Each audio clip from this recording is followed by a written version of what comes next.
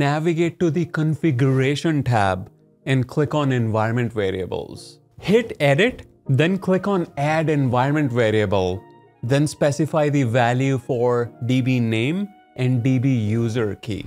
Consider this. You have an AWS Lambda function and you want to use environment variables to adjust your function's behavior without updating code. Can you do this using the Lambda console? Let's find out. Let's start by navigating to the Lambda service, then click on Create Function and give it a name.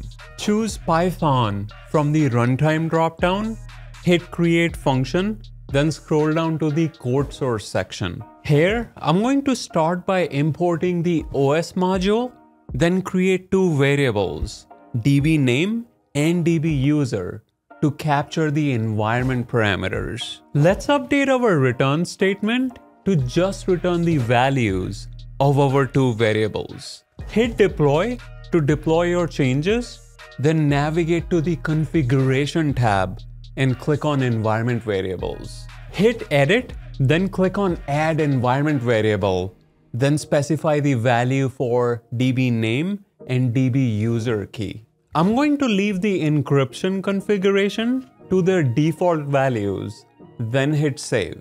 Navigate to the Test tab, then click on Test to invoke your Lambda function.